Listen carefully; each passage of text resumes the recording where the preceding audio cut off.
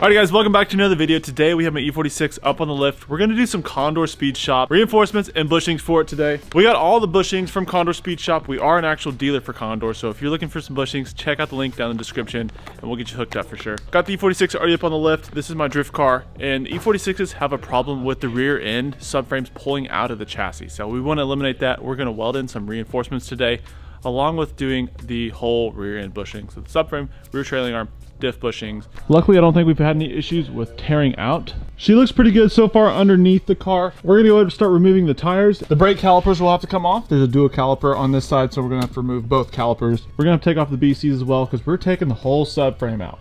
So we might either leave the diff in or take it out all in one piece. Exhaust has got to come down, of course. E-brake cable has to be pulled through as well.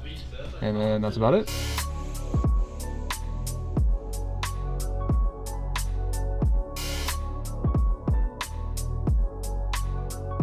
Alright, we got the brakes already dangling. All the ABS and speed sensors already disconnected. Gonna do the trailing arm, 3 bolts going up into the chassis. Working on the drive shaft right now. Got a few of them loose, and then took off the heat shield just to get a little more visibility. And notice the center support bearing is absolutely shot. So that's something we're probably gonna replace while we're in here. Definitely good to know.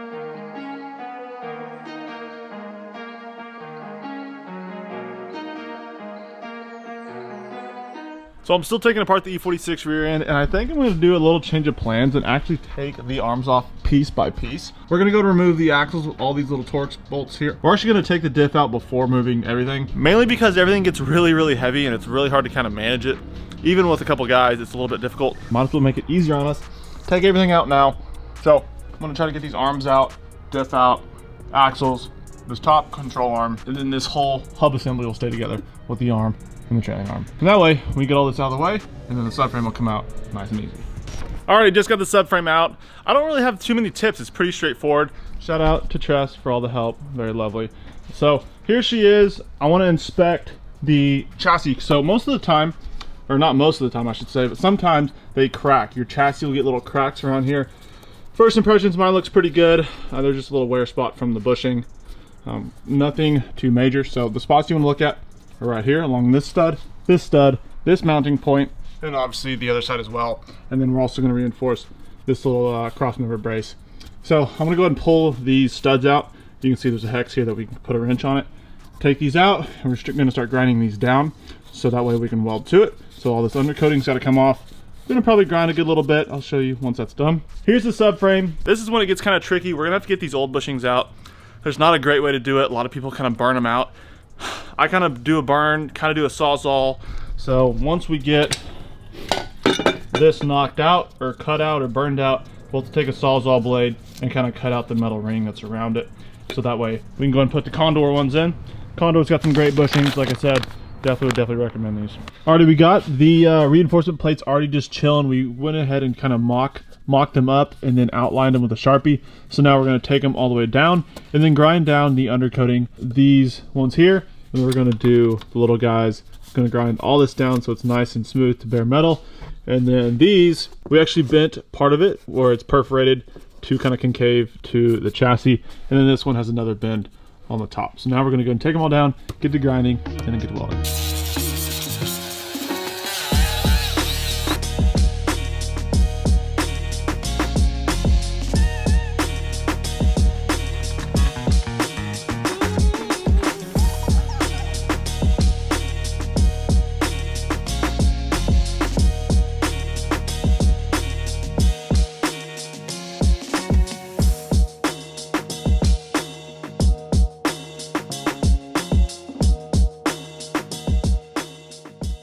Already got everything welded up really quickly. Don't look at the welds too close. I'm not a welder, I just have one. But here's what it came out to look like, and we're gonna go and remove the bolts. But she is all looking good, ready to rock and roll. We might grind these down a little bit because some of them need to be flat so that way the bushing can sit flush with the chassis. Like the big ones mainly need to sit flat, so we might grind them flat in case a little bit of weld sticking out. We want to smoothen them up a little bit. Other than that, pretty simple little process. We're gonna go ahead and grind it down, and we're gonna go ahead and paint it with some bed liner so that way it doesn't rust, because you don't want it to rust. Cool it off and be safe about things. All right, it is a couple days later. We figured out something that we will not actually have to burn these bushings out of the subframe.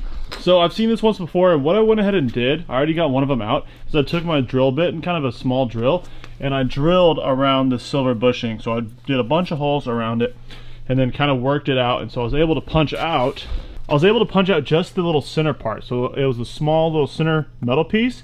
And so once that's out, I took my Sawzall blade and was actually able to cut toward the outside. I did a bit of a cut, and then I was able to bend it in a little bit so that way it was a little bit smaller and I could hammer it out. A little bit of PB Blaster definitely helps. So got all these done, gonna start on the rest. Alrighty, gonna start on this next one. Like I said, taking the drill, and it goes through it really easily. Like that was one hole, gonna move over a little bit, drill another one, and I'm gonna work my way around it. And by the time all the way back around, there's pretty much no more rubber holding it in.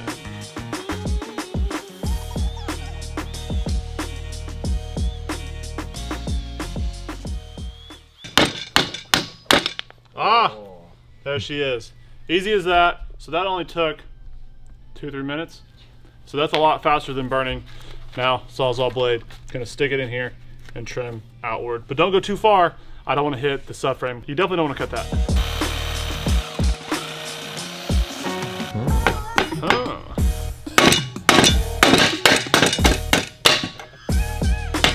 Oh, there it is. Don't need a torch. Don't need freaking fire department to come around. Yeah. Couple drills, couple slices. Freaking pinch that thing in right there. PB Blaster comes right out.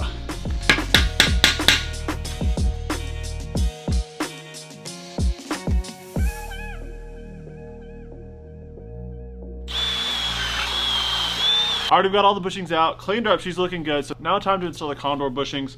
I'll go ahead and leave a link so you can check out the instructions, but essentially the ones with the smaller holes go into the front two, and the ones with the larger holes will go into the back. They do separate, which is really nice. We've had these in the refrigerator for a couple days. You can put them in the freezer so that way they can contract and tap in a little bit easier. Something to note is that we're gonna go ahead and install the cutout on the top. So that way the stud will actually sit in that little hole. I don't know if you can see that or not. That's where the stud fits. That's only in the front two, and make sure that's up. We're just gonna go ahead and take dead blow hammer, give her a little bit of a tap, and they should go right in.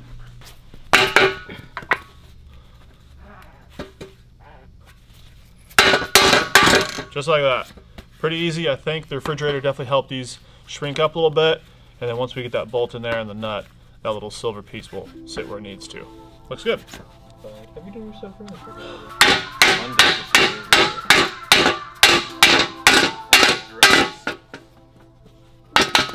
That's it. So the diff, you can kind of tell there's a lip on it, or pretty common sense to put it in. Wait, is that the right way? Yeah, it is the right way. Well guys, it has been a few days. This has been such a process. Ended up getting sent the wrong diff bushings, but it's all right. We got it all situated out. Only took like 30 seconds to knock new ones in. We're gonna finish the E46 up tonight. Sorry, I'm a little bit congested today. Like I said, this has been many weeks. Where we're at, all the diff bushings are in the subframe. She's looking good. We're gonna wipe it down and actually gonna get it back up in the car tonight. Something I discovered was that you actually don't need to weld these little reinforcements in. Condor recommends that you just glue them in, I guess, to stay in place. Whatever, I welded them. I don't think it's the end of the world. I'm gonna grind these down a little bit more so they're a little bit more flush. Other than that, the bed liner came out really nicely, and it keeps it from rusting. Make sure to hit it from every single different angle so that way you get it all covered and you won't have any rust issues down the road. I am gonna actually change my brakes while everything's out of the car, so I'll have fresh pads and rotors all the way around. And I think that's about it. It's a good time to change your diff fluid if you like doing so. Other than that, we're gonna get to work. I'll check back in. Alrighty guys, day like 10 of the E46 rear end reinforcement and bushings. We're gonna add a little mod to the list. We're actually gonna go ahead and install the Condor Speed Shop stainless steel brake lines. These are a great little upgrade to your braking system of your E46. We got the current stock little rubber lines, and these get dry rotted after so many years of use. So the Condor one's definitely a good upgrade. Pretty simple. We're just gonna go ahead and unscrew this fitting along the caliper, and then work our way up and unscrew the other one back up in here. I believe it comes apart in 2 pieces, and we're going to replace it with this lovely little Condor set.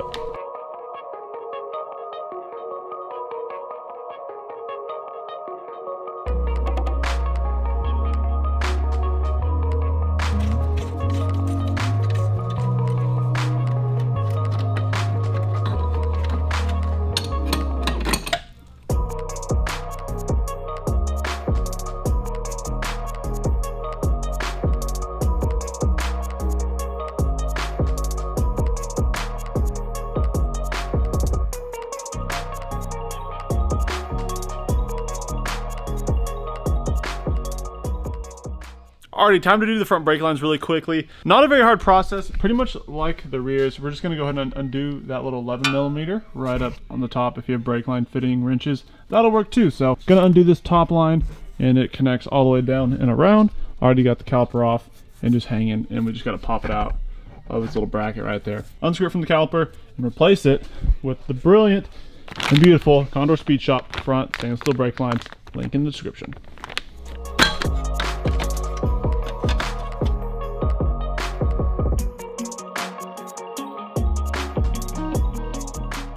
So this is a good reason of why you want to change out your old rubber brake lines that are 20+ years old. They just get old and brittle and start cracking like that.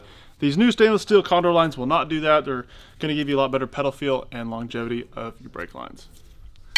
Well, the E46 is not done yet. We also need to replace the transmission mounts because they're torn. This is actually very, very common on E36s and E46s. These transmission mounts, they're rubber, they're super old. They end up tearing, so that way you can literally wiggle the transmission by hand, and even sometimes the shifter up top will be off. So that's really sketchy. Got the nice Condors in, so we're gonna go ahead and use my little transmission jack. We're gonna get it up in the air and unbolt these, of course. I think they're like 12 or 13s.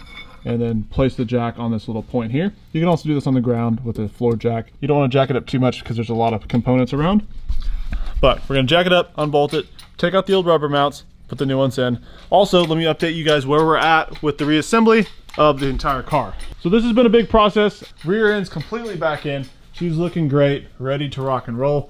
New brake lines, new reinforcements, the whole shebang. She is looking good. Shout out to Condor yet again. And even the fronts, we did the front lollipop bushings. This is gonna be another video for Andy's E46. We have 2 sets. We installed the offset lollipop bushings on the control arms to give us a little bit more caster for drifting, so a little bit better alignment.